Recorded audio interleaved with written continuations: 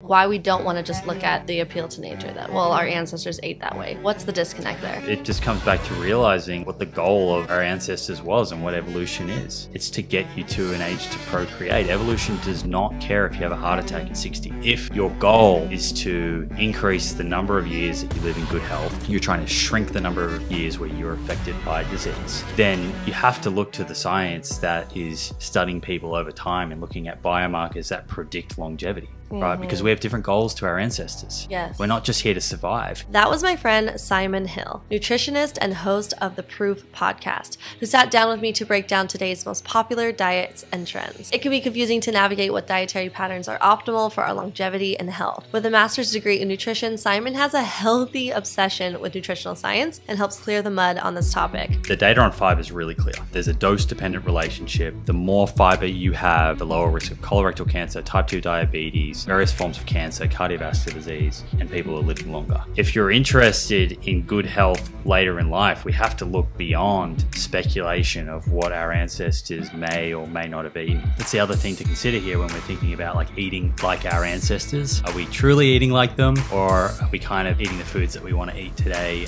and making ourselves feel good by telling ourselves that that's the same foods that they ate a long time ago?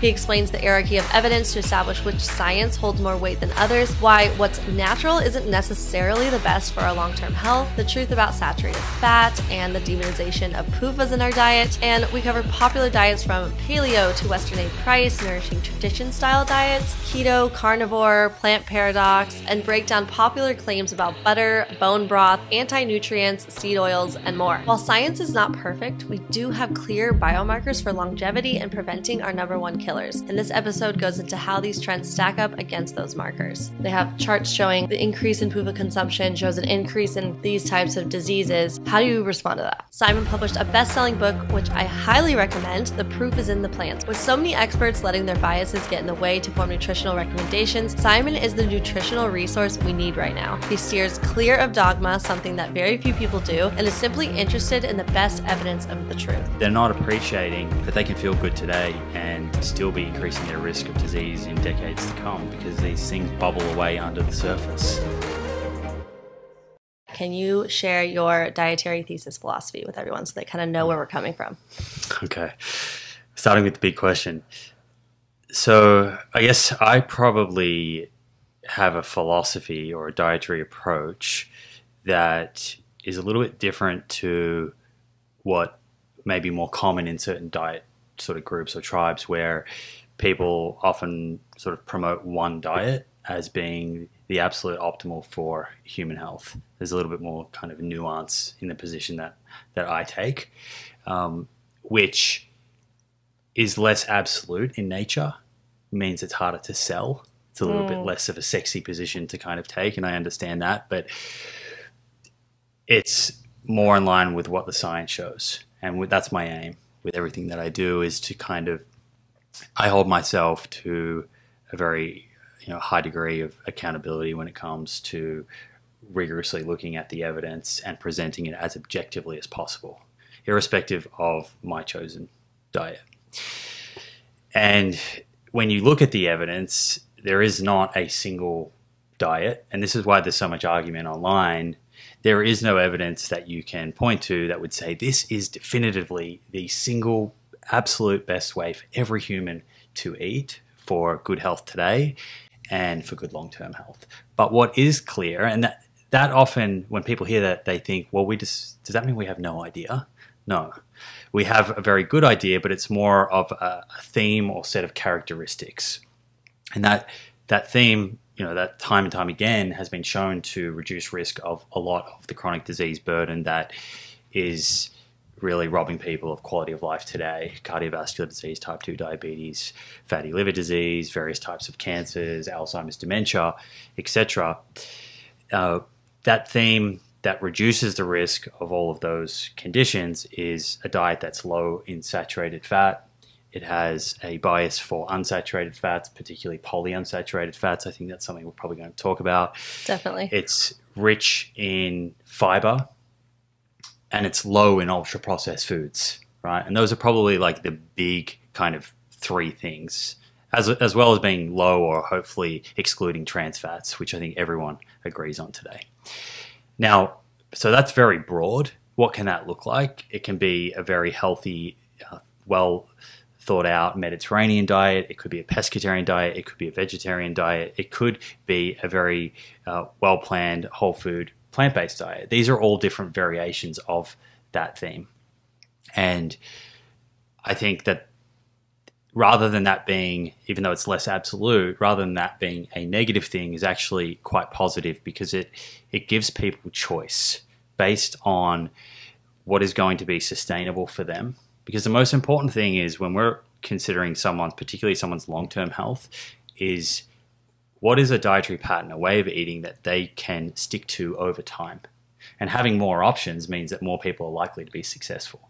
And we're failing massively when you look at what the average diet looks like. So we need options. And then when we start to consider other aspects of our life and our values, the health of the planet, which is inextricably tied to our own health, and we think about animal welfare, that's where, and in my book, and this comes back to your original question about my thesis, that's where I think the case becomes much stronger to adopt a diet that's as plant exclusive as possible for you. And so, in a nutshell, that's kind of what my overall thesis is. Amazing. And why have you become so passionate about this? Why do you read so much science? When I was a little boy, I would come home and there'd be scientific papers littered all around the home. No way. My dad's now been a professor for, I think, 35 years going on, still to this day, and has been tremendously successful professor of physiology and publishing in Cell and Metabolism and all the major journals. So from a very early age, I was surrounded by studies, and I knew my dad was had done his PhD and was spending a lot of time in the lab. I'd go in and spend time with him. My dad would be wearing a white lab coat and had like microscopes, and I'd jump up and use the microscopes. And so I developed an appreciation for what science is as a tool. And it really is just a tool to help us better understand the world. And through that, we can make better decisions. It's not perfect, and science is about reducing uncertainty. And I think that can kind of make some people feel uncomfortable because they're looking for the definitive certain answer. But really, over time, what we're trying to do with the evidence base is progressively move closer to a truth, right? With respect to whatever topic that we're interested in. So I was kind of surrounded in that environment growing up, and always thought, this is pretty cool. This is something that I'd like to explore. And then I finished high school and did an undergraduate science degree, and then later on did a master's in nutrition science. And really what fascinates me is when I look at kind of wellness culture and nutrition online, there's a lot of fighting. There's a lot of absolute positions, and there's a lot of people that are very, very confident in those positions. And it's actually, if you're going to be really confident in a position, whether it's something about anti-nutrients, or it's about source of protein, or it's about fiber, there's so much time that needs to be invested into each of those topics. Literally, just to understand anti-nutrients, we could be talking about months of research getting across. And I'm quite, I think it's healthy, but I'm quite obsessed with like looking through that literature. And so, I kind of feel like a lot of people are forming very strong positions without having done that work. And inherently, or just accepting a position because it kind of suits a bias that someone has. Or it sounds good, like, oh, this makes sense. It must be right. And we do that when it fits with a bias. So if we've adopted a particular diet, or we've had a sort of N equals one personal experience with something, we can then go looking for evidence to support that. But that's really the reverse direction of what we should be doing. We should be starting with the evidence base, sorting it out, filtering through what's mechanistic, what's the strongest evidence, and what are the converging lines? What's it all pointing to? That's how we actually look at things through a more evidence-based lens.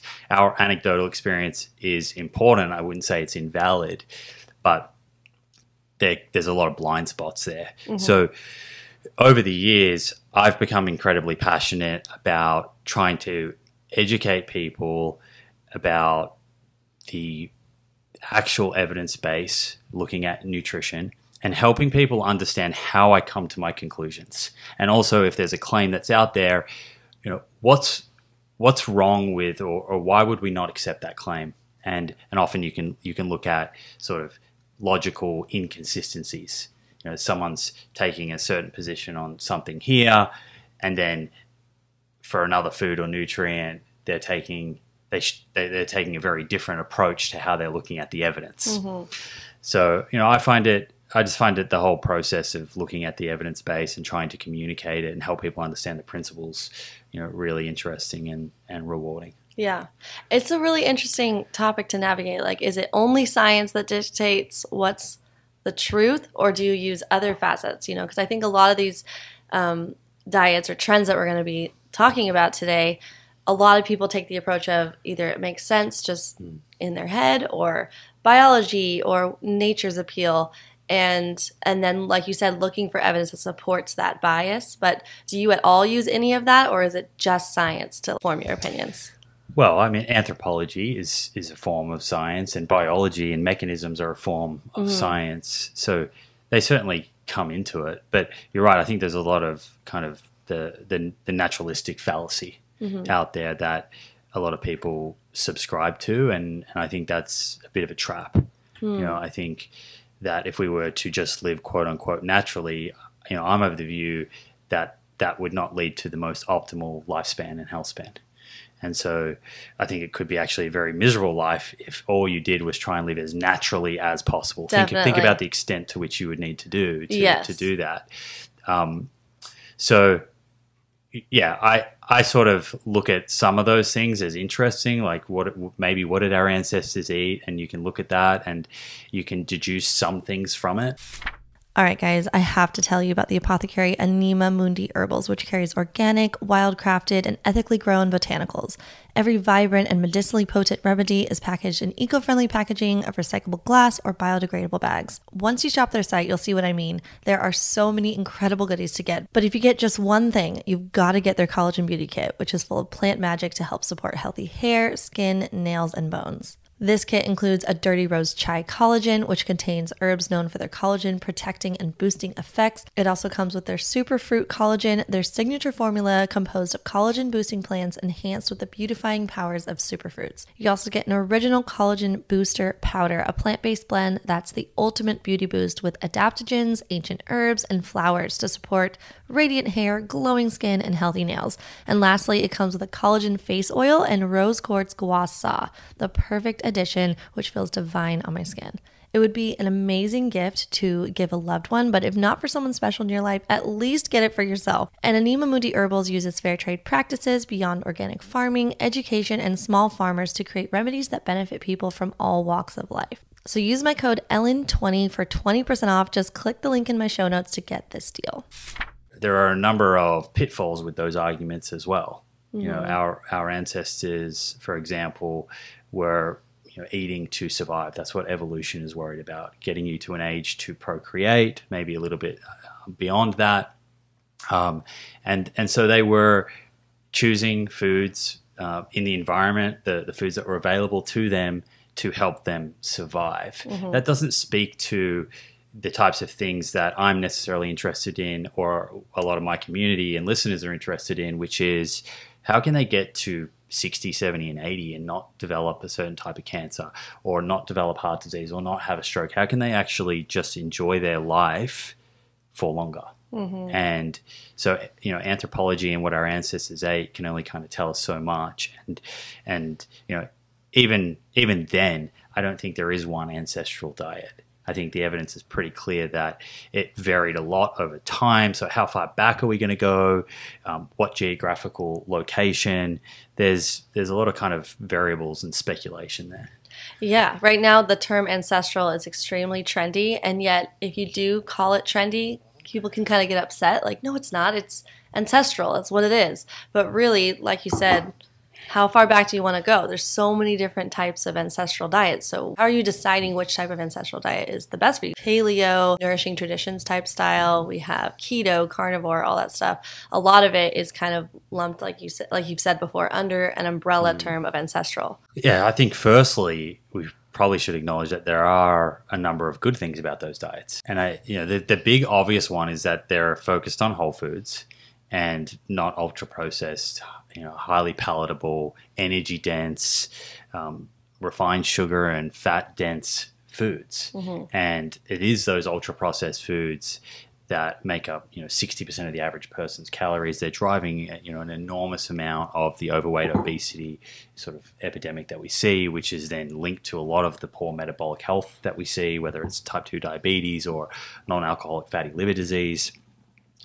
Those types of metabolic conditions are pretty much entirely driven by energy toxicity, consuming too many calories. And so as soon as you take these ultra processed foods off the table, we all know when you're focused on whole foods, you tend to eat much less calories. And that's been shown, in clinical studies, really high level studies. Kevin Hall at the NIH did a study looking at a unprocessed whole food diet versus an ultra processed food diet. And he actually matched in the foods protein and fat and sugars and even fiber. And he had these people basically locked up in a metabolic ward. And it was an ad libitum study, which means you can eat as much as you want, eat until you're satisfied.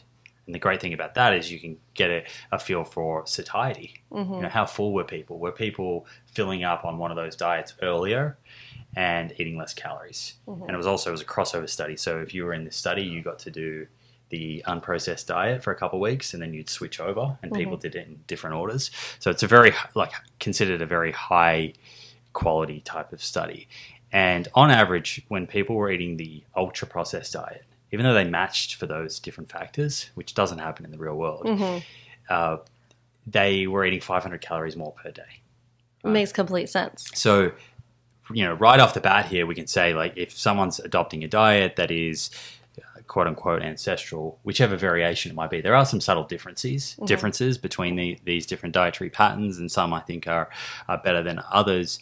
But straight away, that's going to lead to many people losing weight, which leads to many health improvements and improvements in biomarkers that predict disease, whether that's their fasting glucose or their triglycerides, things of blood pressure, things of that nature. So I think that's a big tick for these diets. And something that we kind of overlook is like the agreement between people coming at nutrition from different angles. There's 60% of someone's calories.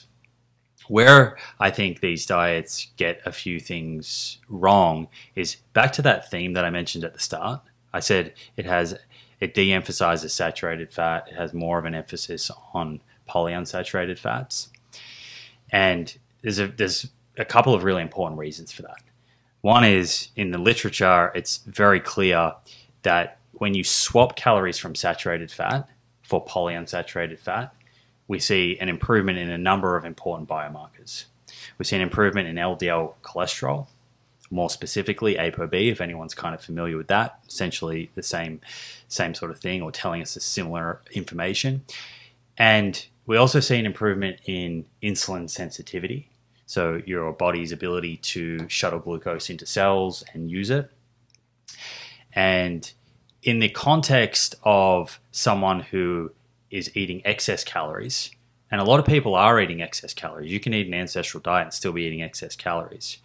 In the context of eating above what your daily energy requirements are, if you're gaining weight on an ancestral diet with a lot of saturated fat, you can bet, and it will vary depending on your genetics, but you can bet it's not just subcutaneous fat under your skin, on your face or your hips or wherever. It's going to be visceral fat. We know that saturated fat really drives up the fat in the liver and also in the pancreas. There's clinical trial after clinical trial showing that. Whereas when you swap those calories from saturated fat for polyunsaturated fats, you see a reduction in this very harmful ectopic fat, is what it's called scientifically, in the liver and in the pancreas. So one of the things that I kind of almost laugh at is within these crowds, they often promote these diets as best for metabolic health. Mm-hmm. And I would argue very strongly that that's not true. The liver is the master regulator of essentially of your metabolic health and metabolism. And if you're increasing the fat levels in the liver and in the pancreas, you are increasing insulin resistance. You're reducing your body's ability to utilize glucose. And so if you think about metabolism and metabolic health broadly, my definition would be that you're really good at being able to utilize fats and carbohydrates. That's true metabolic flexibility. But if you're eating in a way that is making you really poor at utilizing carbohydrates, I would argue that you're actually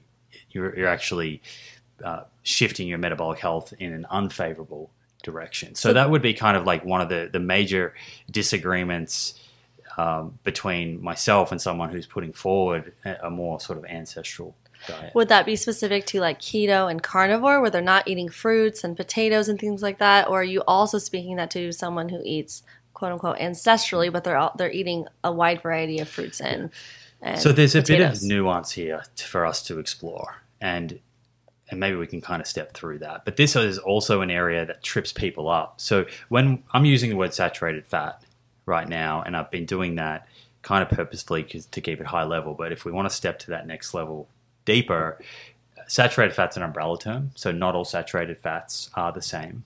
When we're reviewing the evidence to look at is something healthy or harmful, we have to be really specific. So what type of saturated fats are we talking about? How much? If someone was replacing those saturated fats, what are they replacing it with? And for whom? What are their genetics? Mm-hmm. Okay, all of these make a really big difference. Does it vary based on those different diets? It depends on where someone's getting their saturated fats from. We know like saturated fats that are found in red meat and also in butter tend to drive LDL cholesterol and ApoB up quite a lot. Much more than the saturated fats in dairy. So you can go and look at a study, and there's one, Chen et al. Has done a meta-analysis, which is often cited, which shows that the saturated fats in dairy compared to red meat, sorry, when I say dairy, I'm not talking about butter, I'm talking about the other forms of dairy. Those saturated fats in yogurt and in cheese do not increase LDL cholesterol ApoB as much as red meat does. Mm. And you could point to that study and say, see, look, dairy's positive for cholesterol. Well, relative to red meat it is. But in that same study, they also looked at, well, how do those saturated fats in dairy compare to polyunsaturated fats in plant foods? And you see a step, again, a beneficial step by swapping calories from dairy, milk and cheese for these plant fats. So compared to what is like really important when we're trying to dig into this research and make sense of it, my kind of take-home message here for the listener, because how do you make sense of all of that? They just want to know, okay, but I just want to know, like, is the saturated fat in my diet, is it a problem? Yeah. Go and measure your ApoB level. So what is ApoB? I think a lot of people don't know what that is. Can you explain it? We've spoken about the two energy sources so far, glucose and fats. And most people probably realize that sugar just kind of freely flows in circulation. It's water soluble. And our plasma in our blood is mostly water. So we don't have to have something that kind of chaperones or carries glucose. It can just dissolve in, move through circulation, and go to cells. We cannot do the same with fats, right? Fats are water insoluble. So through evolution, our body had to come up with an answer. How are we going to get these fats to our cells? And what it does is a protein, which is water soluble, you can almost imagine like a beach ball.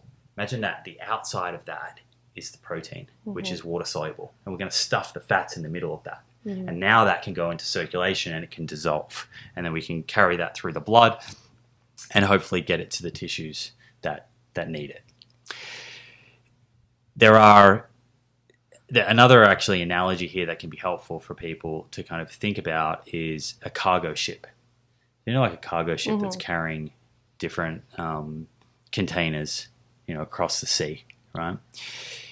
The cargo ship you can think about as the protein, and on top of that, those containers are cholesterol and triglycerides, fats. There's essentially two different families of these cargo ships. One of them is called ApoB, and the other one's called ApoA1. We don't need to think about ApoA1 right now. These ApoB containing lipoproteins, which is what they're called, all of them have the capacity, as they're floating through circulation, to enter the artery wall, get retained, cause inflammation, and build up as fatty plaque. 90% of ApoB containing lipoproteins are LDL, low-density lipoproteins. Mm-hmm. The other 10% are called IDL and VLDLs. When you measure your ApoB directly, you get the summation of LDL plus IDL plus VLDL. Okay. So you get, and this is particularly important for about 20% of the population where LDL cholesterol doesn't correlate with ApoB.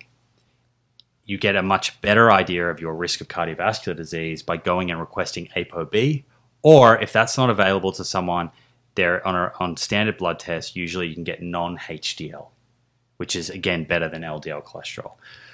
Point being is, when you measure your ApoB or non-HDL, there's reference ranges.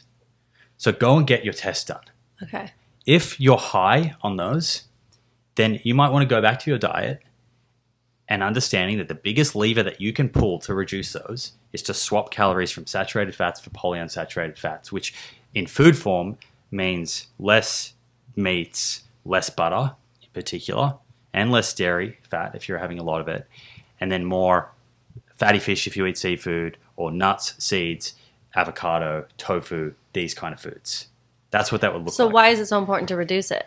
So this comes back to the liver, and I said it's like the master regulator of metabolic health. One of the important functions of the liver is it has these receptors on it, these LDL receptors, and these receptors take up the ApoB particles, right? So that you can imagine that the issue with these ApoB containing lipoproteins in circulation is when they become too elevated, you get more of them crashing into the artery wall and getting retained. Mm-hmm. It's part of normal physiology to have these. You know, I mentioned it's taking fats out to cells, so it's not a case of trying to get it to zero.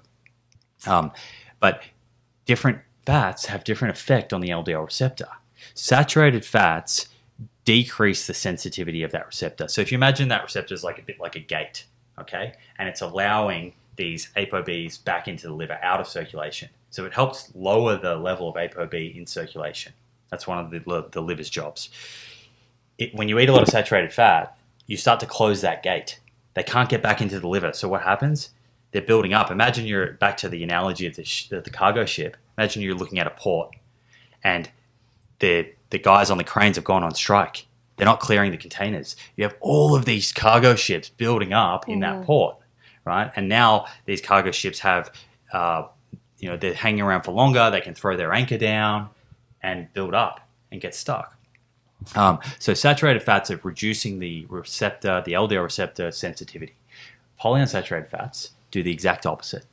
So polyunsaturated fats open the gate up. They help the liver clear these ApoB-containing lipoproteins.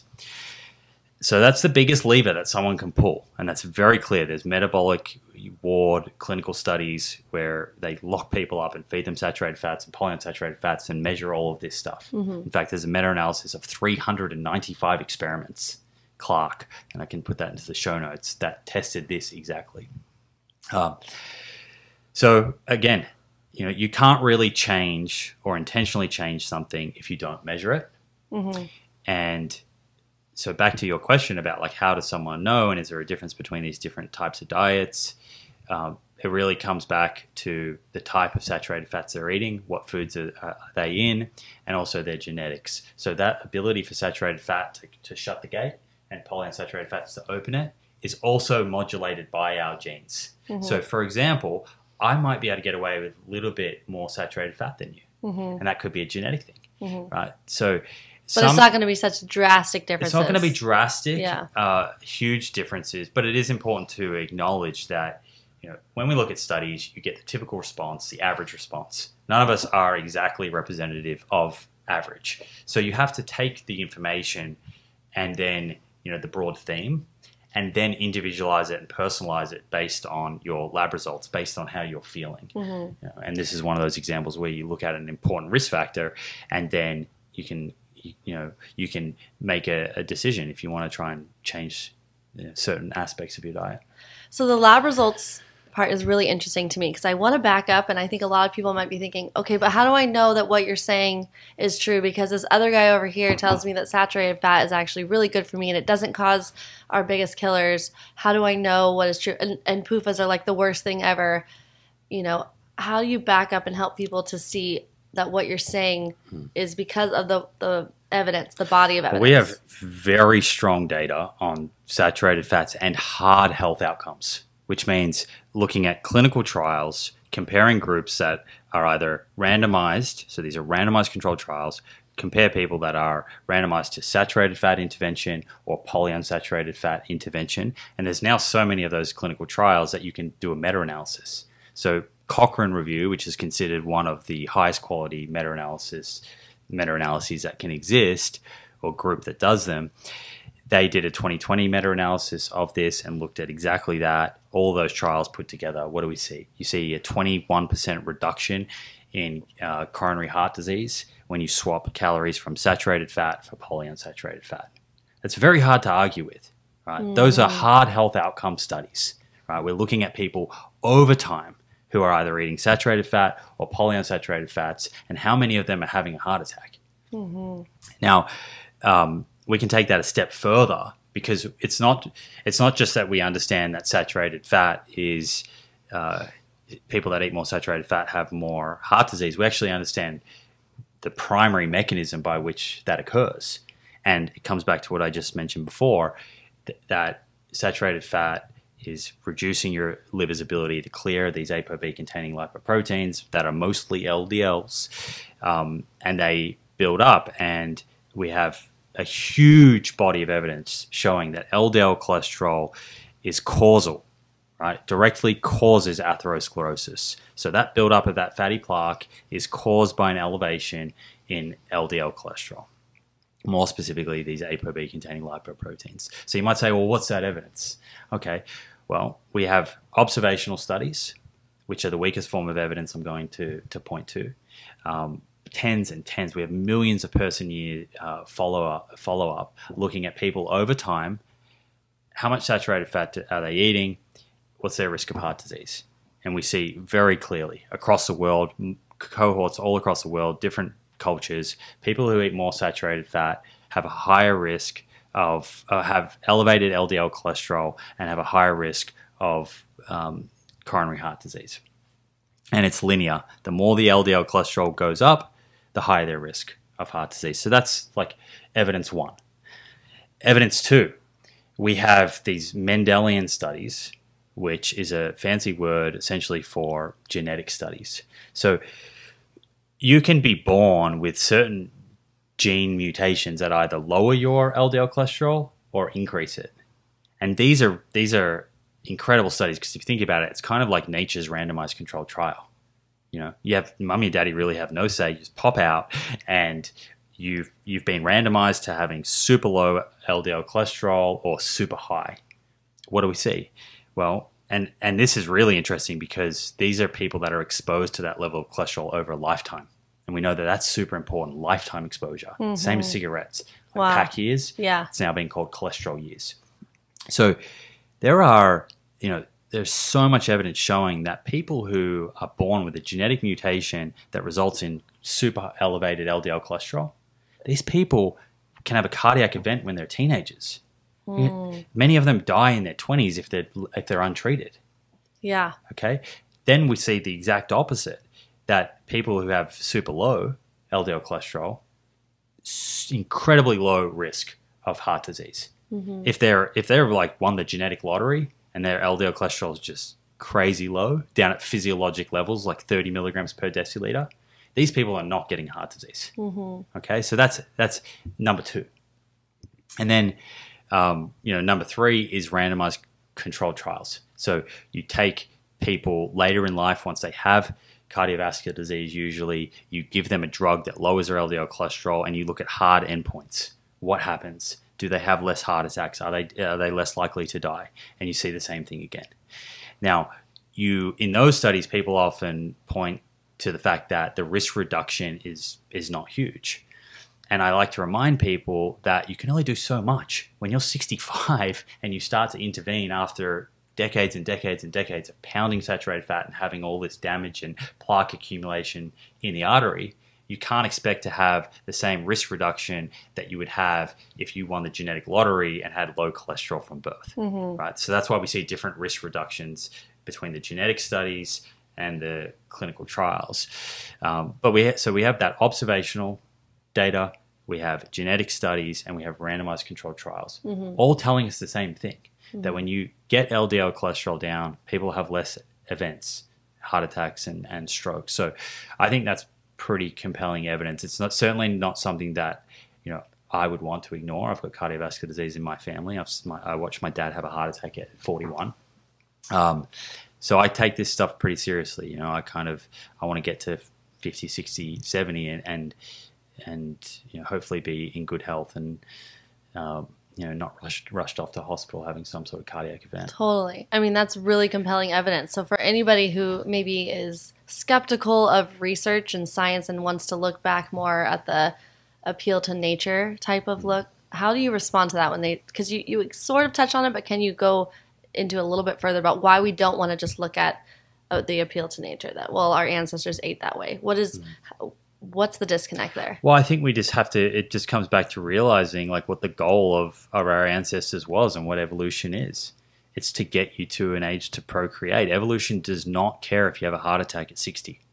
Evolution does not care if you have a heart attack at 70. It doesn't care if you get cancer at 60 or 70, right? So if you're interested in good health later in life, we have to look beyond speculation of what our ancestors may or may not have eaten. Yeah. And back to what I said earlier, I don't even think we can put our finger on this is the ancestral diet. You can get some general themes, but there's no way of doing that. So, I think you can look at that and be interested in it. But if your goal is to increase the number of years that you live in good health, which is essentially increasing your health span, you're trying to shrink the number of years where you're affected by disease, then you have to look to the science that is studying people over time and looking at biomarkers that predict longevity, right? Because we have different goals to our ancestors. Yes. We're not just here to survive. We have so many food options available to us that our ancestors didn't. And so we're in this privileged position of saying, okay, we don't have to just go out and eat calories to survive and eat whatever we can get our hands on. We can actually look at the science that we have and make a more calculated decision and increase our chance of getting to 60, 65 without developing cancer, without having a heart attack, without having a stroke. And so hopefully to our 80s and 90s. Yeah, exactly. And the other thing to consider here is the types of foods that our ancestors were eating and whether they are the same as the types of foods that people who are adopting different variations of these ancestral diets are eating today, specifically meat. So there's a really interesting paper by Lauren Cordain, who is kind of like the father or one of the fathers of the paleo diet. And he wanted to look at what are the typical cholesterol levels in hunter-gatherer tribes. And anyone can go out and look at this, and there's a beautiful graph in there. And with the data that's available to us looking at different hunter-gatherer tribes, we know that their cholesterol levels are not high. Now, you might think, well, how can that be if they're eating a lot of animal foods that are rich in saturated fats? What's happening here? Well, there's good kind of archaeological evidence that suggests the types of meats that our ancestors were eating were probably a lot leaner than the types of meats today. So leaner than beef and lamb. Our ancestors would have been eating woolly mammoth and antelope and venison type of meat. So that's the other thing to kind of consider here when we're thinking about eating like our ancestors. Are we truly eating like them, or are we kind of just eating the foods that we want to eat today and making ourselves feel good by telling ourselves that that's the same foods that they ate a long time ago. So that's the kind of, that's the way that I think about that. I think a lot of people who might be listening, maybe your audience, but definitely my audience, might be younger, and so they might not be thinking that far down the road, and so it's easy to just go to this, oh yeah, this makes sense, this, nature, this is how our ancestors ate, not realizing that there are certain foods that definitely prevent our biggest killers. So when you take that evidence into consideration, it kind of goes against that personal bias that you would have. But can you go into PUFAs then? Because this is kind of their big pushback on that explanation about saturated fat as well. Look at the charts. They have charts showing like the increase in PUFA consumption shows an increase in these types of diseases. How do you respond to that? Firstly, that's some of the most weakest data that you can present. That's called ecological. So why is it weak? What I find is interesting because it's unadjusted. So you can basically just go out and look at two different trends and show an association, right? If you go out and say in the last 100 years, PUFAs have increased and obesity's increased, therefore PUFAs must be causing obesity. There's so many other things that have also changed during that period. People are more sedentary. People are eating 60% of their calories from ultra-processed foods. Now, they may contain PUFAs, but that doesn't mean that PUFAs are inherently a problem. It doesn't mean that's the PUFA that's a food in matrix. The processed food. Yeah, right. There's so many different things in there. Yeah. And they're hyperpalatable, they're low protein, they're low water, they're low fiber, all of these different myriad of characteristics that can lead to overconsumption. I kind of look at that ecological association, and mind you, what is left out there often is that PUFAs have gone up since 1960. Cardiovascular disease mortality has halved since 1960.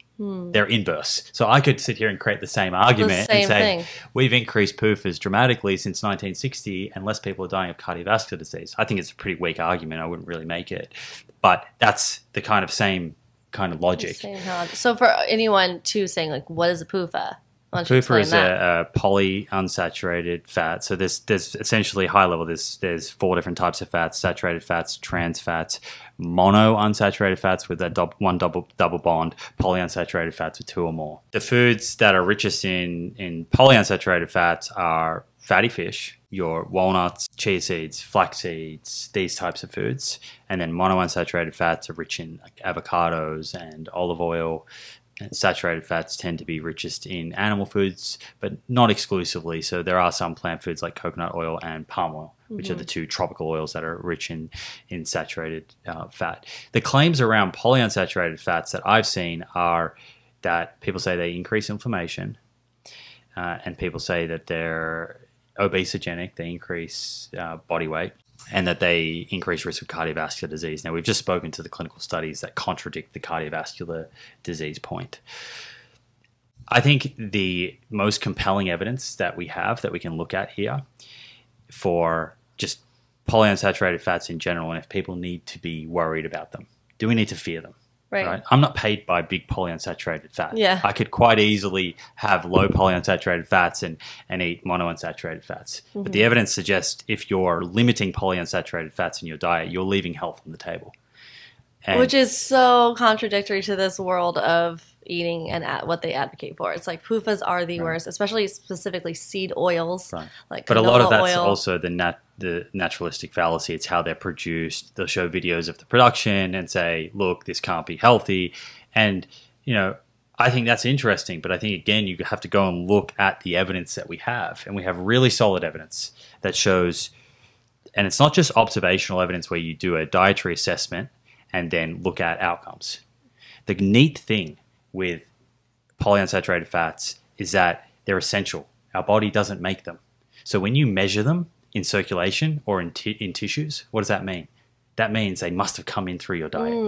Like as opposed to saturated fats. Right. So you can... That our body makes. For anyone who doesn't know that our body makes. Yeah, so our body can make saturated fats. There are studies, large population studies, where they not only do a dietary assessment, they actually measure, they do either serum, so looking at circulation, or adipose tissue, looking at the actual levels of linoleic acid, which is an omega-6, so it's a type of polyunsaturated fat. It is the polyunsaturated fat that is most rich in seed oils, right? So in these studies with tens and tens of thousands of people, They go and measure how much linoleic acid, omega-6, is in their fat tissue and is in circulation. And then they look at, okay, based on the variance in these levels, is there a difference in health outcomes? Do the people that have more linoleic acid in their fat stored in their body, do they have an increase in certain diseases? Mm-hmm. Are they living longer? Are they living shorter? What do you see? You see people that have more linoleic acid, these polyunsaturated fats, in their tissues, this is in their body, okay? They have lower risk of cardiovascular disease. They have lower risk of dying from cardiovascular disease, and they have lower risk of total mortality, which means death from all causes. These people with more linoleic acid, and I'll link to this study because if anyone is of the view that polyunsaturated fats are harmful, you have to read this paper. There's multiple papers. I'll give you a couple of them. People that have more linoleic acid in their tissue have lower total mortality. They're living longer. So wow. I look at that data and I find it very hard to take the position that polyunsaturated fats are harmful and that we need to avoid them. What about the difference, though, between like a whole walnut versus canola oil, right? Are many of the studies understanding the difference there? Are they looking at the difference? There are some studies that have attempted to look at the difference between oils and whole foods like olive oil and nuts. And, generally, my view, I think the whole food is probably better. And I say that mostly because you're getting slightly better nutrition, but also from a satiety point of view. Oils are very calorie dense. So if someone's goal is to lose weight, lowering the calorie density of the diet is a good thing. But at the same time, I wouldn't generate fear over oils at all. If someone's cooking with those oils in their diet and is a healthy body weight and they're not gaining weight, then it's a way better option than butter. Than cooking it with butter. Right. That's super interesting. Which is now, ironically, is being marketed as a superfood again. Yeah, butter is a superfood now, guys. It's back and forth. You just never know what it is. But you feel like the science is pretty clear that it's one. And it's not really back or forth. Like if we go back to where I kind of begun with saturated fat, the reason that you'll see different views out there is people are not considering the context. What is the dose of saturated fat? What type of saturated fat? What's it being compared to? And who are the people in the study? And if you don't consider that context, you can get easily confused on this topic. Mm-hmm. And so when it comes to processed food, ultra-processed foods, then oil is a component. Those processed oils like canola oil and different seed oils, they are a component of the ultra-processed food. So what is it that makes ultra-processed foods unhealthy? Is it just the fact that they're calorie dense and low in nutrients, or is it more than that? Could it be that it's the fact that it's isolated foods like processed sugar and oils and lack of fiber and low in nutrients, all of that? It's an answer that is still up for debate. Right, people are still looking at it. But I mean, if you think about it just generally, we know that they're hyperpalatable and they lead to excessive calorie consumption. And we know that energy toxicity is really damaging. I think that it's a twofold kind of problem here. One is that these foods they're low fiber, they're low water, they're usually low protein, they're calorie dense. All of these things leads to overconsumption. Right, they're not great from a satiety point of view, filling you up on fewer calories. Yeah, and less nutrients. The other thing is, what's the opportunity cost? When you're eating these foods, what are you not eating? Other foods that have inherent benefits that come with a lot of nutrition, fruits and vegetables and legumes, these types of foods are being pushed out of the diet. So I think you see the net effect on health is a summation of those two things. Yes, I think that's a missing component people are often thinking about. Like if I'm eating this ultra processed food every single day, for every snack every day or every lunch, then you're missing the opportunity to eat whole plant foods with lots of vegetables and fresh fruits and nutrient dense calories. I think we can get into now specifics on some of the claims of these trends. And I think maybe we should first round out the topic of butter. It's becoming very popular now that, we're getting back to the way that our great-grandparents lived on a farm and they milk their own cow and then we make our own butter and it's so healthy for us. Why is it not so healthy for us? Other than what you already explained. The big two reasons are ApoB, so it's going to increase ApoB. We've got to remember, heart disease is the #1 cause of death globally. It's the most likely reason that any of the listeners are going to die. Right? So you should take that pretty seriously. Yeah. If there's a biomarker you're going to be most interested in, it's ApoB. I also mentioned that saturated fat. So butter is very rich in saturated fats, and particularly the saturated fats that increase hepatic fat. So increase that fat that's building up in the liver, it's building up in the pancreas. It leads to insulin resistance. So from a metabolic health, it's going to be damaging there compared to eating foods that are rich in unsaturated fats, whether that's monounsaturated fats or polyunsaturated fats. So, I think that the reason that this is trendy is because people see it as kind of natural, ancestral, but they're not appreciating that they can feel good today and still be increasing their risk of disease in decades to come because these things bubble away under the surface. Right? That is such an important point, because people might say, well, I feel good eating this way. I'm eating these whole foods from animal products as a basis of my diet, and I feel good. So how could I possibly be, promoting the disease of the majority of what Americans are eating, because they see that the majority of Americans are eating lots of ultra-processed foods. So they think, well, I'm doing it differently. I'm eating whole foods. It's just like largely from animal sources, but they think that's very different than what the standard American is eating that are also dying of. So, and it is better, and it makes sense that they feel good relative to a standard American diet eating that way. Absolutely. It's just not necessarily representative of how they're going to feel in 20, 30, 40 years. So it comes back to, what are you valuing and what are your goals here, right? If you're just thinking about the here and now and how you feel today, and you're not so concerned about 20, 30, 40 years down the track, then maybe that doesn't matter. I mean, I do think people do care about that, but they're thinking that it's not going to cause that because they are so convinced that it's actually like the PUFAs that are causing. The science is very clear that there is a theme that is consistent with good long-term health, and that is a diet that is low in saturated fats. It's rich in polyunsaturated fats. It's low in ultra-processed foods. This is not debated in nutrition in the academic science world. It's only debated online. It is absolutely the consensus position with regards to how do we get people to feel really good today and feel better long term. And I can empathize with someone who adopts, quote unquote ancestral kind of diet and feels better today. I would just urge them to consider some food swaps. And look, some people feel better on a low carbohydrate diet. Some people lose more weight on a low carbohydrate diet. Some people lose more weight on a high carb diet. We know that's very clear in the trials. Multiple ways to do it. Why that is the case, not so sure yet. Hasn't been elucidated. Is it genetics? Is it something to do with the food reward systems and differences between people? Unsure. But what I would urge someone who's adopted that style of eating is to, within that framework, what are the changes you can make that are going to shift some of these very potent risk factors in the right direction? Right? How are we going to get your visceral fat down, that fat out of your liver and out of your pancreas? How are we going to get ApoB down? And can you do that in a way where you still feel happy and you enjoy your diet?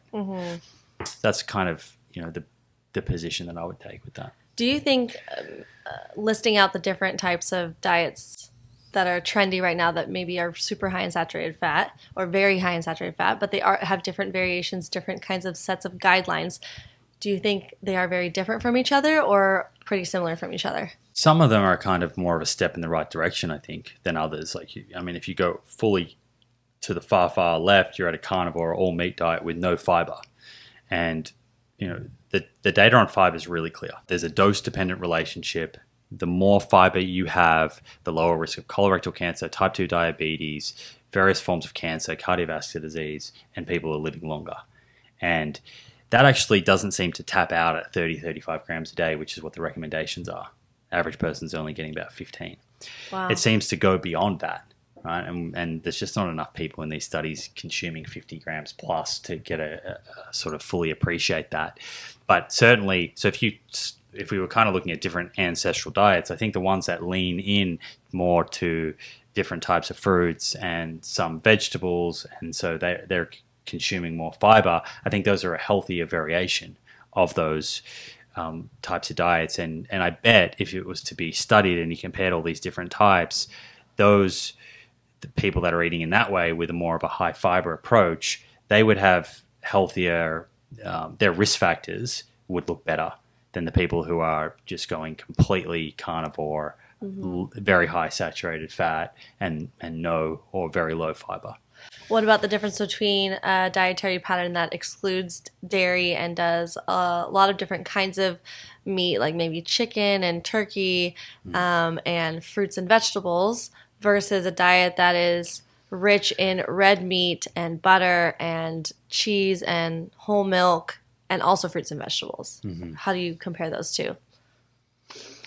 I think if you were going to include animal foods in your diet and you wanted to do it in the most healthful manner, it's the Mediterranean diet. It's a diet that has more of an emphasis on fatty fish. It has a low emphasis on red and white meat. I don't think that white meat is particularly there's not much signal to suggest it's much better than red meat. Both of them seem to be just as kind of problematic as one another. That doesn't mean that you can't have any red or white meat in your diet. This is another area where people get very confused. The dose of a lot of these things is the poison.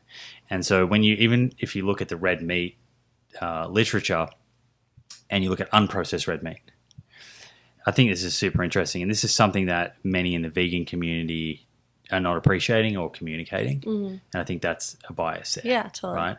But as I said at the start, I think you should just put the information out as it is. And if you want to argue about the planet or animal welfare, that's separate. So when you look at the red meat literature that we have, there's really conflicting results. So some studies suggest that red meat is not increasing risk of cardiovascular disease or colorectal cancer. They're like the big two that come up with unprocessed red meat, whereas other studies suggest it is. So why the difference? Has science confused here again? Dig into the studies, look at the context. So what you see is very consistently in North America, when you compare high and low unprocessed red meat intake, you see an increase in risk of cardiovascular disease, colorectal cancer. When you look at Asian cohorts and you compare high and low, you tend not to see that. Here's the really important thing. When you're comparing high and low, those are just relative things. It really depends what is high and what is low. What is low? And in Asia, they're not consuming much unprocessed red meat. So when you're comparing high and low, they're both actually low and they're very close together.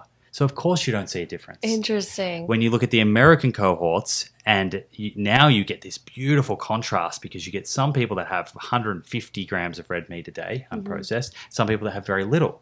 Now you can see signal. You see increased risk of colorectal cancer, increased risk of cardiovascular disease. So instead of like looking at just part of that evidence and choosing the one that suits you, let's look at all of it and realize that probably what we're seeing here is that the dose matters a lot. And so when you're getting up over 100 grams of unprocessed red meat a day, it seems pretty consistent that you're increasing your risk of cardiovascular disease and colorectal cancer.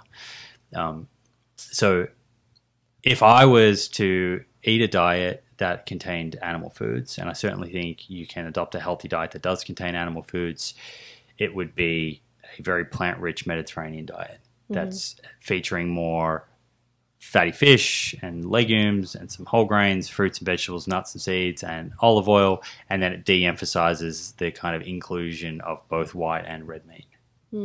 Interesting. And then what about the dairy component? Because these two types of diet options I was explaining, I think would be more like a paleo that's excluding dairy versus like a Weston A.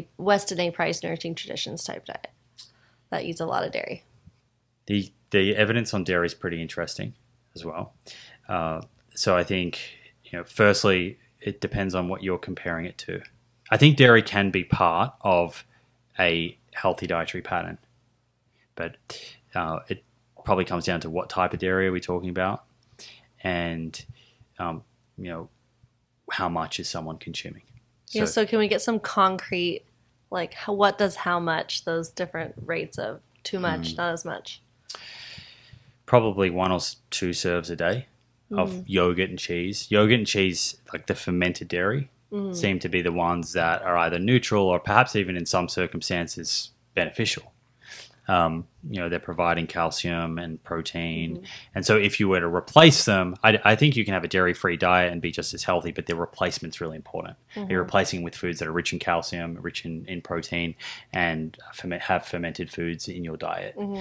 So that's why what you're replacing it is so important. When you said it can be beneficial, is like, okay, if you're taking out red meat and butter and swapping it for yogurt, that is beneficial. Correct. But if you take out these dairy foods and instead eat ultra-processed foods, that's probably a move in the wrong direction, right? Yeah. So it depends what you replace it with. If you replace it with a soy yogurt, for example, or soy milk, you're moving in a step in the right direction. So that's important. And then just realizing that the saturated fats in dairy do have a different effect on our body than the saturated fats in red meat. And the reason why butter is so problematic is that butter is a heavily refined food, massively refined. And so to make butter, you actually have to essentially you change the structure of the food matrix. And in cheese, in yogurt, in less processed forms of dairy, the saturated fats are suspended in what's called a milk fat globule. And that milk fat globule reduces the effect that saturated fats have on our ApoB cholesterol and cholesterol. In butter, you break that milk fat globule down. So now these saturated fats are all of a sudden much more potent. Okay, so let's talk a little bit about some other specific claims, like bone broth. That's a really big one right now. That bone broth is super nourishing, very good for you. It enhances your health in all different kinds of ways. What does the evidence say about that? I think they think that bone broth contains certain minerals and amino acids and collagen, and so therefore they assume that this is good for gut health and skin and hair and stuff like that. But I think strong claims do require strong evidence.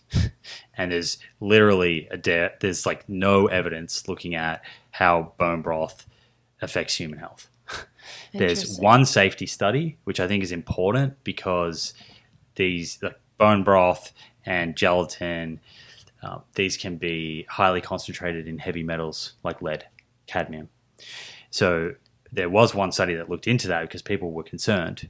And that study seemed to suggest that at least in that sample that the levels were actually probably safe for humans, which is good, but it could be highly variable depending on where you're sourcing this from. But in terms of like the benefits of it, there's just no clinical data. So it's all anecdotal. And without having a control in place, you have no idea. Like you need to have a control in place to understand like how much of the benefit is driven by placebo, how much of it is driven by the actual constituents in this food and how it interacts with your physiology. The studies that do exist are looking at kind of mice, and it's very hard to extrapolate from those papers. Yeah, totally. And what about real vitamin A? That's something that you hear a lot, that you shouldn't be eating, you shouldn't be getting your vitamin A from plants because of the conversion, and you need real vitamin A retinol. So our body will convert beta carotene to vitamin A, and unless you have a specific gene mutation that is really downshifting that conversion, your body will convert enough, and we know that. And I can link to one study. There's many, but a study out of Switzerland that was looking at omnivores, vegetarians, and vegans. The vegans were eating a very high-quality diet. We know that because they were consuming about 35 to 40 grams of fiber a day. Really important when you're looking at these studies to kind of work out, is this like a junk food vegan diet or is it a healthy one? Yeah. This seemed to be representative of a healthy diet, and these were kind of middle-aged adults. And they assessed their actual vitamin A levels, serum vitamin A levels, and they were completely fine in the vegan group across the board, no issues at all. So, is there genetic anomalies, and is there going to be individuals out there who maybe are not as good at converting beta carotene? Yeah, for sure. So, back to what I said earlier, we know the general characteristics of healthy diets. We know what works for the typical person, for most people, but there is some level of individualization that you need to explore here, right? Which is, my approach is understand the theme and then explore the individualization within that theme, and kind of fine tune and optimize things from there. Okay. Okay, now I want to talk about anti-nutrients. That's a big one too now. Of the, you shouldn't be eating the foods with anti-nutrients. Where is that claim coming from, and what are your thoughts on it? So we probably have to like step through 2 or 3 of these. Okay. Lectins come up, phytates come up, and oxalates. Okay. They're probably the big 3. There's also tannins and saponins and goitrogens. Right. We could spend all day discussing Yeah. this, But those 3. The big 3. So lectins, what are lectins? I think, firstly, back to what I said earlier about people having very strong opinions about lectins. I think a lot of people say that and are not even fully familiar with what a lectin is. Yeah, totally. So a lectin is a protein. Okay. There's over 500 different types of lectins found in plant foods. And the claim is that lectins negatively affect the gut lining. That leads to separation of what's called the tight junctions. And it creates these gaps that allows compounds to flow from the intestine into the bloodstream that ordinarily wouldn't, and they provoke an inflammatory response. That separation of the tight junctions in science is called increased intestinal permeability. In lay sort of language is called leaky gut. Right? So lectins, leaky gut, inflammation, that's the narrative that's out there. Right? So therefore, we should be very scared of the most lectin-containing foods, which is legumes and whole grains. So we kind of need to step through this. Let's start zooming in on the claims and the evidence that someone might put forward that is in support of this. And this came mostly from Stephen Gundry, who wrote Plant Paradox a few years back. He sort of put this on the map, and then people have run with it. And he sells a supplement called Lectin Shield. So he created the problem and he sells you the solution. But I was incredibly interested I read his book and I wanted to know, what is the evidence that he's putting forward here? And so firstly, he cites studies looking at animal studies where they take isolated lectins. So this isn't not people or animals being fed a whole food. Literally extract the lectin out, give a very high dose to an animal and see what happens. See if you can increase inflammation. And there are some studies that show that. But we have to understand that one compound from a food that we isolate out in an animal study, I mean, how can we generalize that to a human? That would never happen in real life. That isolated compound could behave and very likely does very differently when it's in a whole food form matrix and when it's being consumed by humans in a dose that they would be exposed to in their diet ordinarily. So that's the first thing, that predominantly what he's doing is citing animal studies. Secondly, he does cite some human studies. And so there are studies showing people that consumed legumes, there was varying degrees of toxicity. All of these studies, and it's very clear in them, they're case studies were when humans were consuming improperly prepared legumes. What does that mean? So that's not soaking and boiling, which you would do if you were buying sort of dried beans. Yeah. When you're buying canned beans, that's already done for you. Okay. And so how are you eating legumes if you're not boiling it? Well, you can boil it and not boil it for long enough. Oh, and so okay. the way to know this is if you bite into a legume, and I don't recommend eating them if they're like this, is if they're still a little bit hard and crunchy, they should be very soft. Yes. You should put it between your molars and they just squish down, like the enchiladas we had last night. Yeah, they were very good. And the reason for that is that when you soak and cook these foods properly, 93 to 96% of the lectins are destroyed. Oh my gosh. And there is study after study showing that. So the human studies, they just didn't cook them properly. They just didn't cook them properly. And it's actually noted in the studies. These were people who had toxicity. That's ridiculous. So, and then the other thing that Gundry cites, and he makes a big deal of it, he says that there is peer-reviewed evidence that lectins are inflammatory and damaging to human health. And if you actually look up that citation, it's an abstract that he wrote in a journal, sure, but it's just an abstract summarizing a poster that he had at a conference, which is just explaining anecdotal case studies that he saw as a doctor. That's not a clinical trial. That's not people who were randomized to a diet that was low lectin and a high lectin diet and looked at outcomes. Right? There could be many reasons why his results were what they were. They're going to be affected by all sorts of biases, terribly weak data. And then, so we could almost just stop there. But let's just zoom out and think about this a little bit more. Let's look at the people that are eating the most legumes. What's their health like long term? And we actually see a dose-dependent response again here. We see that as people increase their legume consumption up to about 400 grams a week, and then it plateaus. Up to 400 grams a week, they're reducing their risk of all sorts of chronic diseases, cancer, cardiovascular disease, events, and mortality. And that's, I guess, 2 or 3 cups. Every sort of piece of information that we have about the lectin story suggests that it's not something to fear if you're properly preparing your foods. I don't recommend slow cooking legumes. Slow cooking legumes is usually done at a lower temperature. Okay. And when you slow cook legumes and it's below 100 degrees, you actually can get an increase in lectins. So that's something for people to be mindful of. And just being mindful of when you're eating whole grains and you're eating lectins, are they cooked? Do they taste cooked or do they taste crunchy and hard? Yeah. If they taste crunchy and hard, then you probably want to take them back to the pot and cook them properly. I can't believe that about the study, that they just were testing against legumes in a way that people don't eat. You don't really want to eat legumes like that. Yeah.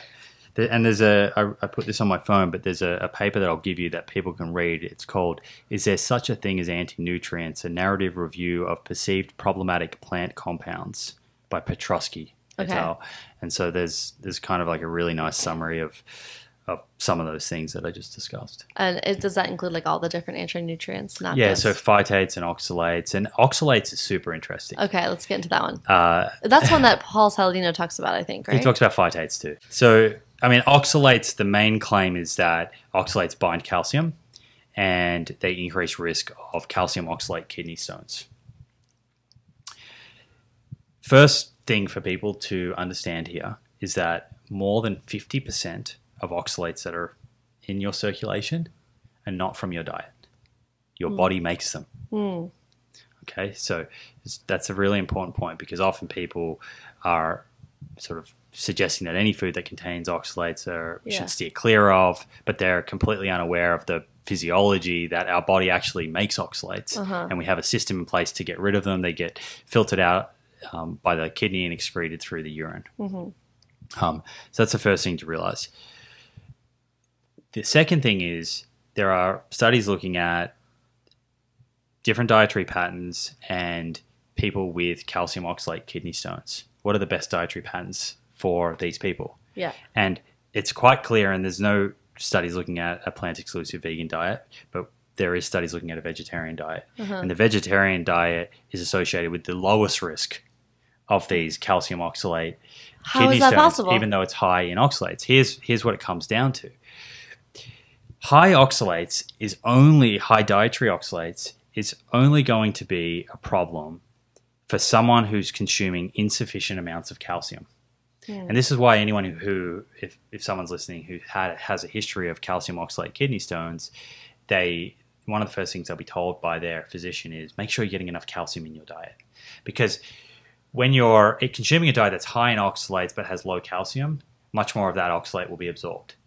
But when you're consuming a diet that's rich in calcium and has high oxalates, the calcium is binding to the oxalates and they get excreted through the body. They're not even absorbed into circulation.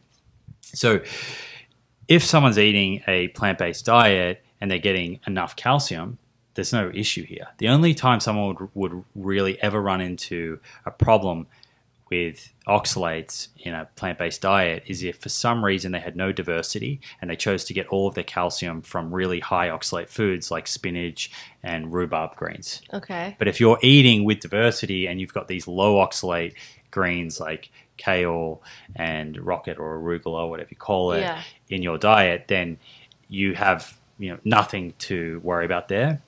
The other interesting thing here is that the endogenous production of oxalates is really interesting because when you consume more animal protein, and it's not fully understood how this occurs, but it's thought to be the type of amino acids, particularly amino acids like hydroxyproline. You actually increase the amount of oxalates your body produces. High animal protein diets are very strongly associated with calcium oxalate kidney stones, as is high sodium.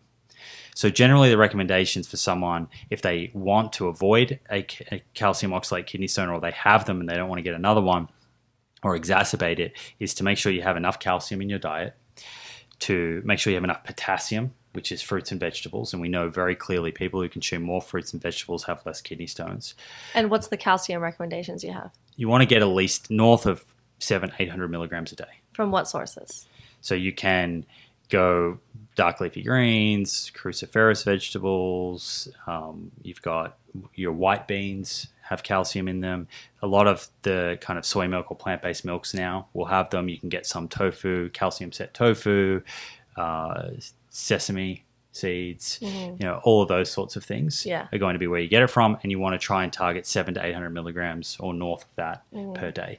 And if someone wanted to track that, they can use an app like Chronometer and just put a day of eating in and kind of see where they land. But enough calcium, enough potassium, de-emphasizing animal protein, and de-emphasizing sodium. Sodium's another one that really drives up the risk of these kidney stones. These are more things for people to focus on if they have a family history of a calcium oxalate kidney stone, or if they've had one themselves.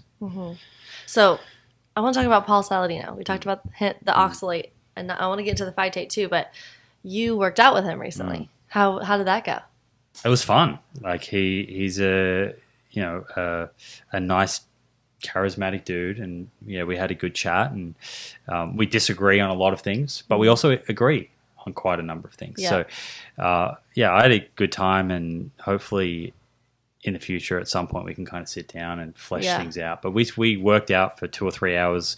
We literally trained everything that we could, every body part, and just chatted about science and our different views, and it was a very interesting, but it was like a friendly conversation. I enjoyed it. I disagree a lot with Paul, but I also appreciate that he's changed his views a few times on certain things, and he seems open to that, as have I. I've changed my view on certain things over the years. So I think if I was going to have a discussion with someone that comes at this from a different angle, then he would be a good person to do that with. Yes, I would love to do that conversation. Just maybe one day we'll put it out there with Paul Saladino, and you guys would make an amazing match.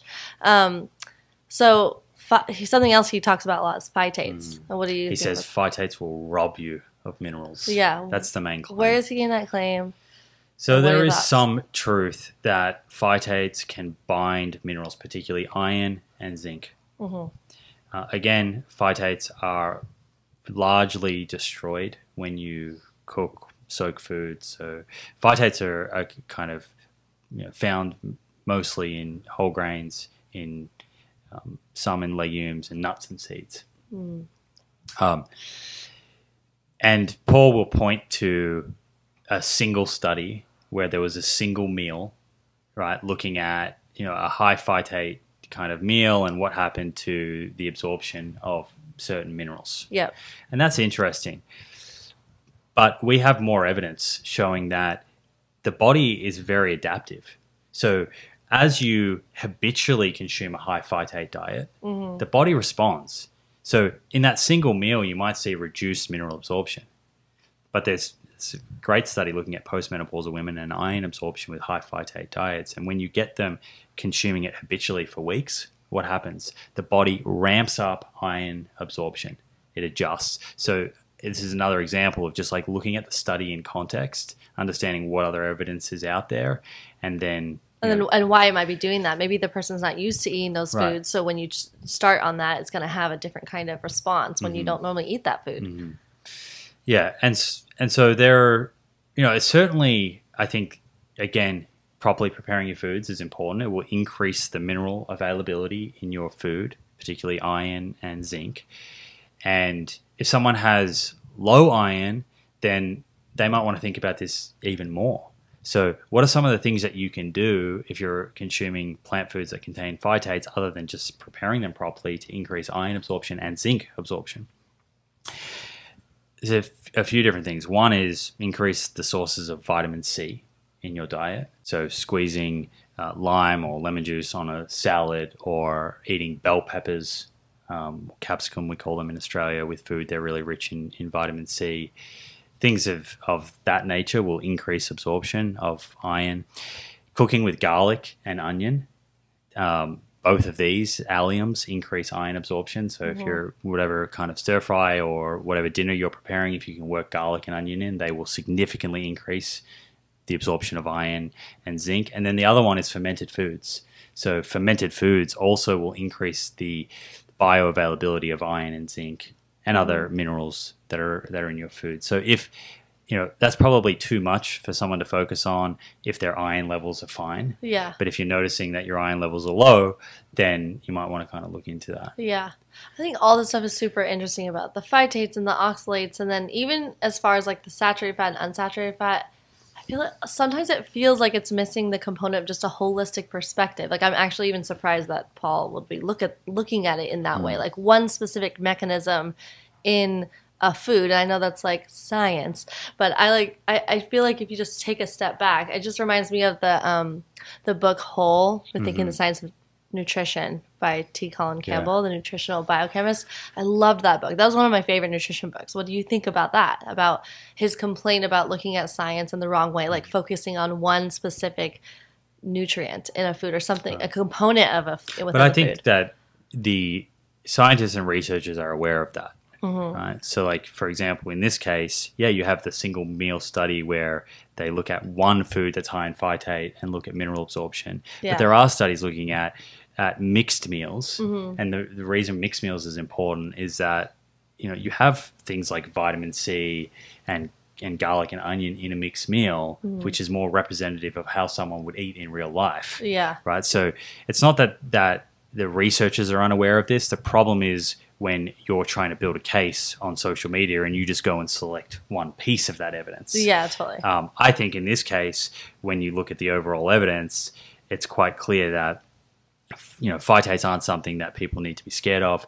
If anything, and this is an emerging area of science, phytates have anti-cancer properties. So they're being looked at very heavily for treatment during cancer. Wow. And they seem to, there's a few different mechanisms, but they seem to reduce free radicals and oxidative stress, damage to cells. So I think that's worth noting as well, is these are often painted as harmful, bad compounds, but they might also be beneficial at a certain dose too. And certain type of thing. That's interesting. For people listening, Simon and I have been going back and forth about saturated fat and coconut, because I tend to just naturally feel like coconut is obviously a health food. Just like living in Hawaii, it makes sense to me. But you have a problem with looking at food in that way and to looking at it with the scientific perspective. But I'm curious, maybe we can get into it just a tiny bit, about, is it possible that the studies on saturated fat, or just in general, anything, PUFAs, all of it, are missing that maybe it's not just the saturated fat or just the polyunsaturated fat that's affecting the health outcome, it's the holistic part of the food. So is it possible that the saturated fat in coconut is going to respond differently in our bodies than the saturated fat in red meat? It's not just possible, we know that. So it's not as though these studies haven't sort of separated out different foods and different types of saturated fat and looked at their unique effects on lipids. That has been done. And there are some subtle differences though when it comes to coconut. But when you look at, say, the effect of saturated fats found typically in a food like red meat or butter, and you compare those to the saturated fats in coconut oil, now they both raise LDL cholesterol, but the saturated fats in butter and in red meat on a gram per gram basis increase LDL cholesterol more than coconut oil in that case, right? Where the data is a little bit limited on coconut is a couple of places. One is that unlike the saturated fats that are in red meat, where we have hard health outcome data, we know that they actually increase events. Remember I spoke about those trials. With coconut oil, all we have is this data that shows that coconut oil raises LDL cholesterol. And as we went over before, we have reason to believe strongly that that means they're going to have an increased risk of cardiovascular disease. But we don't have the longer term trials with coconut products showing actual increases in events, right? So we are speculating a little bit more on coconut than we would say on a food like butter or red meat, which we know much more about. The other layer here is how important is the food matrix? So I'm hoping that the listeners, one thing that they take home is that the food matrix is really important and it affects how saturated fats affect your physiology. The example I gave before was that yogurt and cheese has a different effect on your blood lipids than butter, because the more refined it became, it affected the way that those saturated fats were absorbed and ultimately how they'd affect blood lipids. Now, it may well be a very similar thing with coconut.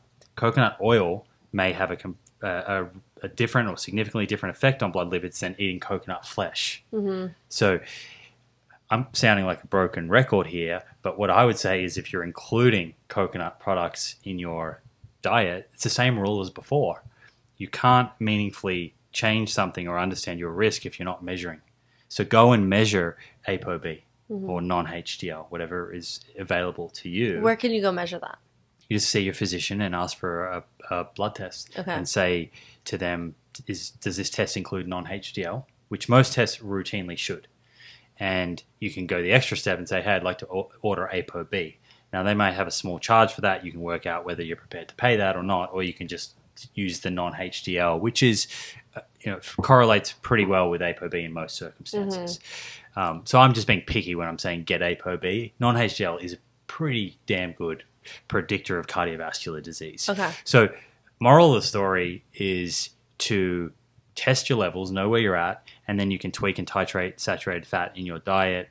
We spoke about some of the food swaps that someone might look at before to get to an optimal ApoB level, such that when you're walking around in your day-to-day and you're going to bed at night, you're not laying down this fatty plaque in your arteries.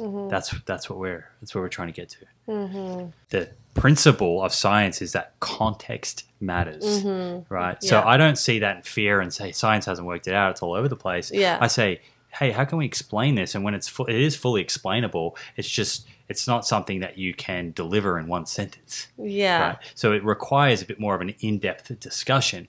Now, that is different, arguably, though, to what you would say to someone when you're just, if I was sitting down with someone just trying to tell them how to eat, I'm not going into all of those details necessarily. I would explain high level what are the characteristics of a healthy dietary pattern, which we did. I'd give them choice. They could choose the one that the variant that they thought they could adhere to best. And then I'd say, okay, what you're going to do is you're going to adopt that diet, and then we're going to measure some things over time. Let's make sure that diet is working for you. We know what biomarkers predict disease. So we start you off with a healthy dietary pattern, and then let's measure some things. Let's look at ApoB. Let's look at fasting glucose, HbA1c, triglycerides, your blood pressure. Let's use those lab tests in addition to using functional tests. Like let's look at your cardiorespiratory fitness, your strength, these types of things that we know all together, they come together, coalesce to predict your longevity, how well you're going to live. So that's kind of my overall approach here. But I don't think this is a case of science hasn't worked it out. I think that it's just science showing us that context really matters. Yeah, but can it work really well cohesively with things like our biology? So do you ever use the argument of how the length of our intestines compared to the length of a lion's intestines, or is that like a moot point for you? It's not a moot point. I think that stuff is interesting, but I certainly don't think it's anywhere near as compelling as looking at hard health outcomes. When someone does something, what is their risk of having an event? Because that's what we care about. No, that makes sense. Are we going to? So I think that there's a whole lot more speculation and extrapolation required to go from anthropology to saying, okay, based on anthropology, we should eat this way. I think you have to make a ton of assumptions. Whereas I think that some of the more refined approaches of science that are looking and trying to control for variables and looking at specific exposures and looking at hard health outcomes and some of the biomarkers that are established as good predictors of disease, I think that's a much more meaningful way to determine what food choices are going to improve our health span the most. Yeah, I think the concern that people often have is that we might be going in the wrong direction in certain places, like take, for instance, plant milk. So a lot of people have this concern and skepticism about plant milk. Now, it's trendy to think that, you're actually now should be getting milk from your backyard cow. Get a cow and have your own backyard raw milk, and that bottled plant milk is not good for you, doesn't enhance your health, whereas maybe someone in your realm might be thinking, well, the science shows that when you add supplemental vitamin D to this, for this processed food, because wouldn't plant milk be considered a processed food? It would be, but I wouldn't say that a processed food inherently is harmful no matter what. Yeah, not totally. This is not like ultra processed foods, but we have to essentially almost, I hate using this word, but biohack to get our physiology or help our physiology stay healthy for longer. But to the point about like plant milks, I would agree with some of the skepticism. There are things that I would look out for, like if you were buying plant milks, again, we have to consider, okay, so what is someone taking out of their diet? So if they're taking out dairy, which I said earlier can feature within a healthy dietary pattern, if someone's taking it out, usually that's maybe they're lactose intolerant or for planetary health or animal welfare reasons. If they're removing those foods from their diet, then we want to make sure that they're getting adequate amount of calcium, protein, vitamin D, etc. And also at the same time, ideally they're not swapping for a plant milk that is super loaded with refined sugars. Mm-hmm. So I think you can make sensible swaps, and then you can make swaps that really don't make sense from a nutrition point of view. And reading the label is, an important starting point there. Yeah. So let's move on to the next one, beef liver. What do you think about the hype that beef liver is very good for you and it's a superfood? If I was eating an only meat diet, then I probably would eat organs. Okay. Right? Because they do contain certain nutrients that you wouldn't get otherwise. Mm-hmm. Or it would be very hard to get. Yeah. So in that context, sure. But I would also be really aware that if you eat too much, you run the risk of vitamin A toxicity. Some of these are very heavily concentrated. Mm-hmm. And more's not always better. Vitamin A toxicity, excess vitamin A has been linked with various forms of cancer. Excess iron, some of these organs are very rich in iron. Mm-hmm. We know that can cause oxidative stress, is linked with type 2 diabetes and cardiovascular disease. So in that particular context, where someone doesn't have fruits and vegetables and is missing out on a bunch of these nutrients, you could create an argument for it. Mm-hmm. But if you're eating an otherwise healthy diet with lots of fruits and vegetables, you don't need organ meats. And this whole idea of vitamin A toxicity, is the amount that you'd have to eat to reach that point a lot of organ meats, or is it a pretty small amount? It's very highly concentrated. It wouldn't actually be that much. The exact number of grams I'd have to kind of look up. It's not something that I'm looking at every day. But you could easily reach that amount in a week, like exceed the upper limit. And so why does these other camps, going back to someone like Paul Saladino, is he looking at the evidence differently than you? Or what does he think about the evidence compared to you? Well, I think he just falls into the naturalistic fallacy. Okay. And is convincing himself that whatever our ancestors ate is best from a longevity point of view, which I've kind of explained I would strongly disagree with. Yeah. So he does that, and then he kind of tries to cherry picks evidence to argue against, some of these positions that we've gone through, like cherry pick a phytate study looking at a single feeding thing, or cherry pick a lectin study looking at feeding isolated lectins to mice, but not looking at the actual bigger picture where you're looking at people eating lots of lectin-containing foods having better health outcomes. So largely, we have a different view of the evidence hierarchy. So he seems to be much more focused in sort of short-term anecdote and ancestral sort of line of thinking. I'm more interested in looking at human exposure, both through observational studies and in clinical trials and meta-analyses of clinical trials. I think that's a much more robust, valid, reliable way of determining what's healthy in the long term. Right. But something he's done is criticize something like epidemiological studies, but then use an epidemiological study to promote something that he just really wants to believe is good. he does that a lot. He actually cited that Chen paper that I mentioned before that looks at dairy fats. Okay. And that's the one where you can show that dairy was reducing cardiovascular disease risk relative to the types of saturated fat found in red meat. But in the same analysis, they looked at dairy compared to polyunsaturated fats, and that bit was conveniently left out. That people that were eating more polyunsaturated fats had even lower risk of cardiovascular disease. So that's an example of a logical kind of inconsistency. One, he's not representing that paper completely sort of transparently to the people that he's communicating with. And then secondly, that study is an epidemiological observational study. So you can't take the position elsewhere that epidemiology is terrible, food frequency questionnaires are terrible, yet then find an epidemiology study that you like because it's a food that you like to consume and cite it.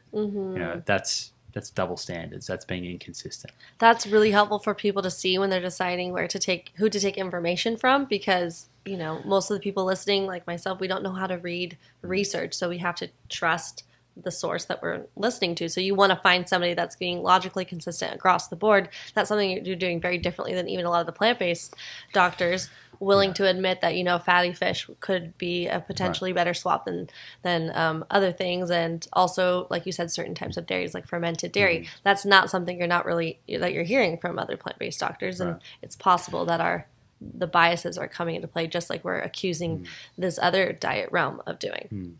So we picked on ancestral diets a lot this episode. I kind of feel bad. Sorry, but there's actually like a lot that you do agree with, like you've said. And you know what? I really commend anyone that has like just taken the initiative and has the willpower to change their diet and move away from the status quo of a standard diet that's not serving them. I just want people to understand that there are other options and there are tweaks and things that they can do to go to the next level and feel healthier for longer. So I don't want it to seem like I'm picking on the individual. I understand why people adopt these diets, and I understand that people in the short term feel better, and I think that's amazing. I just want people to be aware of some of these other factors maybe that aren't being communicated by the people that they're listening to, so that in 30 years' time they don't have any regrets there. Yeah. That's amazing. So what is something specific within the vegan community diet realm? Shots fired. Are you trying to get me get you in trouble? Cancelled from everyone? Cancelled from both sides. Where do we start? I think one of the more problematic, and you kind of alluded actually to one thing within the vegan community, is just this kind of general notion that a plant-exclusive vegan diet is the healthiest diet. You cannot make that argument scientifically. It's extremely difficult to do that. You would have to be very inconsistent in the way that you're looking at evidence. So I think up front, first and foremost, is that animal foods can feature in a healthy diet. And if they're in there, like you said, it probably is leaning more towards fatty fish and kind of fermented types of yogurt and cheese. And smaller amounts. Yeah, and smaller amounts. It's a plant-rich diet. Those are not necessarily the hero of the plate. They're more of a kind of side dish. And that diet has been described all the way back, since the early research looking at heart disease that came out of Henry Blackburn and Ansel Keys' work. So I think that's the first thing, is that really the strongest argument to adopt a vegan diet is based on planetary health or animal welfare, particularly animal welfare. And I think what people the trap they fall into is because they're so passionate about animal welfare or planetary health that now let's just go find evidence that's going to create this argument that the vegan diet's the best diet.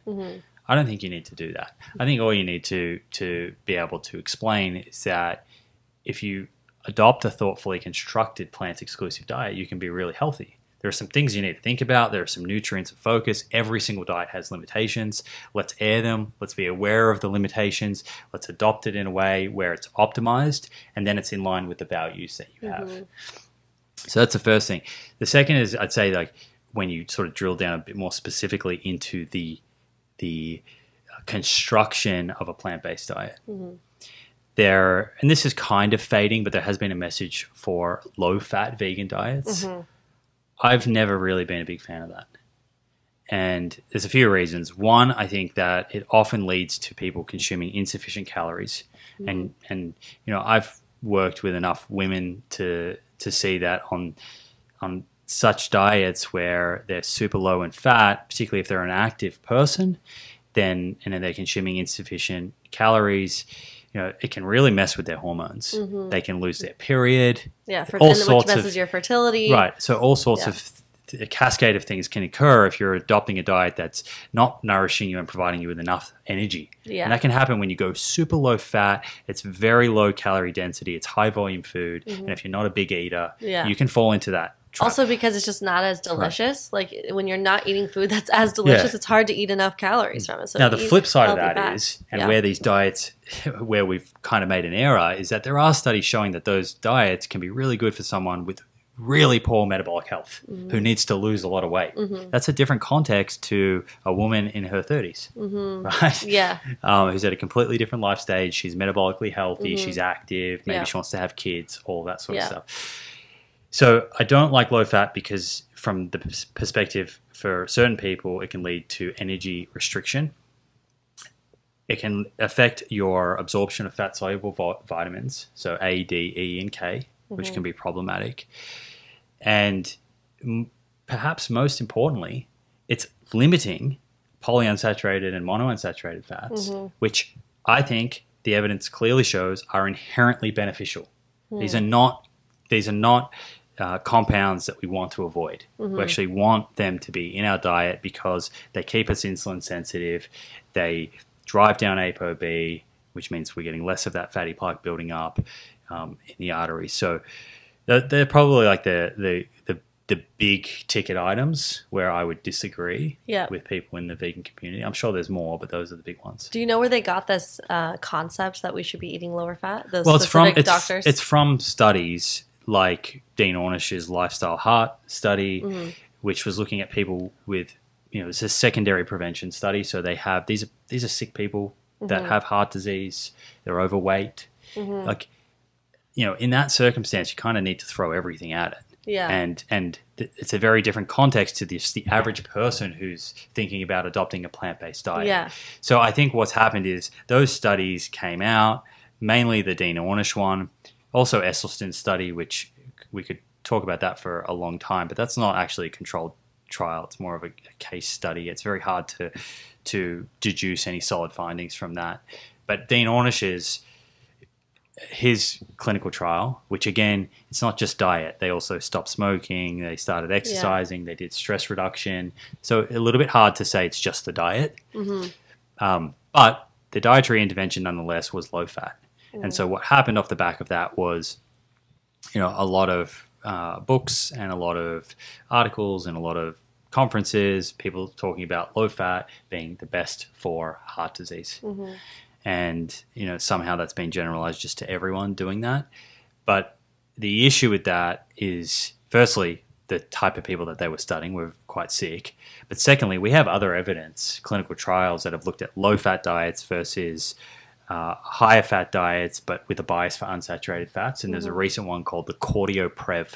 This is a 7-year randomized controlled trial. And this trial, unlike the Dean Ornish one, the only thing they changed was diet. So you get a much better look at the actual inherent benefits of diet. Now, some people might argue that the low-fat version wasn't low enough, but still it was much lower than the group who were having higher fat, but from olive oil and unsaturated fat sources. Over 7 years, what happened? Who did better? The low-fat diet? And these were both healthy, whole food diets. Who does better? Low-fat or the high-fat with the unsaturated fat bias? The latter. The high-fat, unsaturated fat bias had significantly less cardiovascular disease. They had better flow mediated dilation, which means their arteries were actually operating better, and they had less plaque build up in their carotid artery, so they had regression of any plaque that was in there.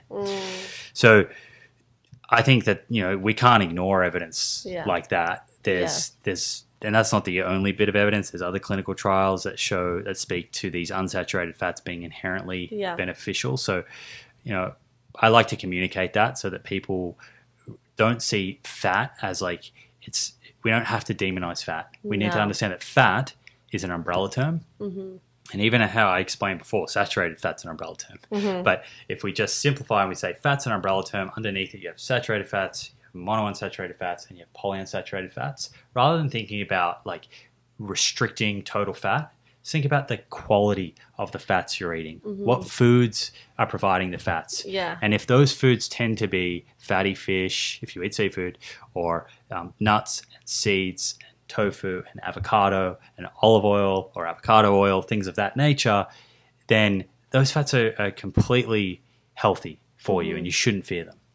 Yes, I love that. I love my avocado. I eat so much avocado in my diet and it makes me feel so good. And I think that it is definitely a part of a healthy diet specifically for women. Like you said, women in their fertility age, it's so important and healthful to eat healthy amounts of fats.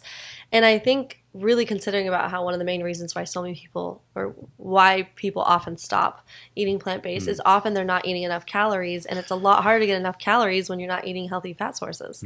So that's a really important to talk about. I'm glad you brought that up.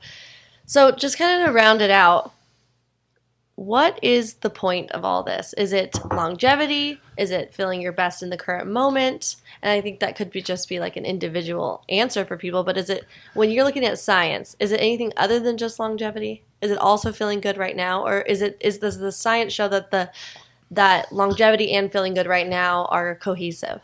They're cohesive. But I also think this probably requires like a bit of a deeper philosophical examination to this question, right? So like, why do we want to live longer? And I read a study recently, and it was looking at people before they were dying and what their biggest regrets were. Their biggest regret was that they didn't live the life that they wanted to live. They lived the life that others wanted them to live. Oh, wow. So I think if we're going to have this conversation about longevity, first and foremost, it's examining, why do we love life? Are we living the life that we want to live? And when we are, and you feel that, of course you want to live for as long as possible. Yes. Right? So we I think we reframe that rather than just this scientific pursuit of just living long. Yeah. Right? We really want to live better, and not just physically, but emotionally. And so getting clear on like, why do we want to do that? It's going to be a little bit different for each person. I think that's kind of the starting point. And then that can kind of hold people to some of these things that we've been discussing, and behavior change, and building it into becoming a lifestyle with a bit more meaning. Yes, totally. And it helps look at it at a holistic perspective too, that it's not just about food. Feeling good, longevity, it's so clearly not just about food. Right. I've got these retreats at the end of this year, and the whole focus is on it's on like longevity optimization, right? And going into it, I was thinking like, what can I impart on the people that are coming? Like, how can I be most effective here? And to your point that it's not just nutrition. Like, nutrition is just not a tiny, but it's a chunk of what we're going to be exploring. But we're really going to teach people about all of the different biomarkers and predictors of longevity, and then how to intervene on that through nutrition, through exercise and movement, which we haven't spoken about, but that's a huge part here, through stress reduction and practices to improve your emotional health and happiness. All of this really matters at the end of the day. Yeah, I love it. Thank you so much for being here. I think this is a great way to end this conversation. We touched on so much. A lot of your conversations on your podcast can get quite long too, right? Because you're honing in on like a specific, you could do a whole episode on I think 4 hours is the longest. 4 hours, that's super long. That was a debate. That was actually a debate on seed oils. Oh, I watched that one. Seed oils versus saturated fat. Yeah, you moderated it. I moderated. I watched that one. Definitely some of it went over my head, but it was very interesting. Yeah. I love debates. I think debates are the best. But thank you so much for being here. We've had such a great time with you so far. We have a few more days till you leave, and looking forward to getting a surf in today. Yes, totally. But it's a pleasure. I've loved it. And thanks for opening up your home and hanging out. I love your kids. Beautiful. Oh, thank you. They love you. And Andrew. So it's been amazing, and I just feel grateful that you invited me. So awesome. Well, thanks for being here. We're going to end it right now.